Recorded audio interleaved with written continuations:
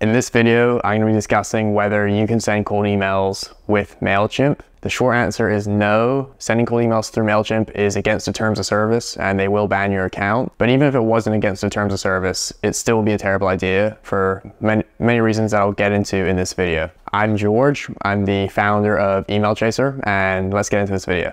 The first reason why sending cold emails through MailChimp is a bad idea is because when you send your emails through their service, in the from section of your emails, it will say something like via MailChimp or just MailChimp. So your recipients are going to know that the emails they're sending are not personalized one-to-one communication, which is the entire point of cold email. They're going to know that you're using a tool like MailChimp to send a high volume of emails to many people, and they're not going to want to respond to your emails because it doesn't look personalized. The second reason why you don't want to send cold emails with MailChimp is because MailChimp has their own email servers, and as a result, the big email service providers such as Gmail and Outlook, they know when an email is being sent from MailChimp, and they'll recognize the IP address from their email server or servers.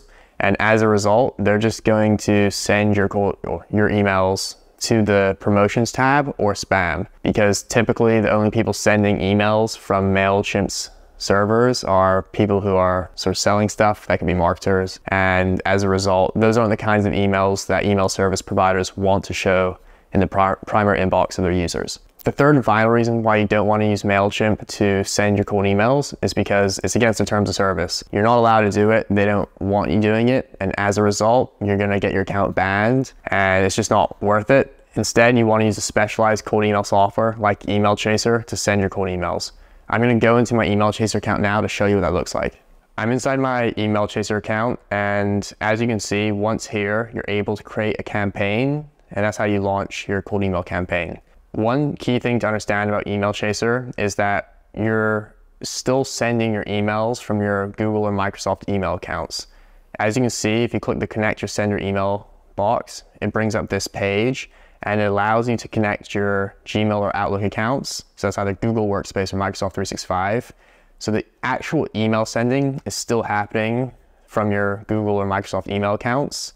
And that's actually a good thing, because Google and Microsoft have the most trusted email servers in the industry, meaning that if you're sending your cold emails from your Google or Microsoft email accounts, they're more likely to hit the primary inbox and not spam. Additionally, when you send cold emails from Google or Microsoft email accounts, they look personalized. They don't have sent from MailChimp or sent from SendGrid or anything like that in the from section.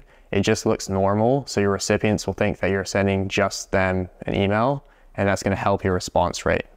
If you like this video, then subscribe to our YouTube channel. We create new videos every week about cold email and sales. If you want to start sending cold emails yourself, then I recommend that you sign up for a free Email Chaser account. I hope to see you in the next video.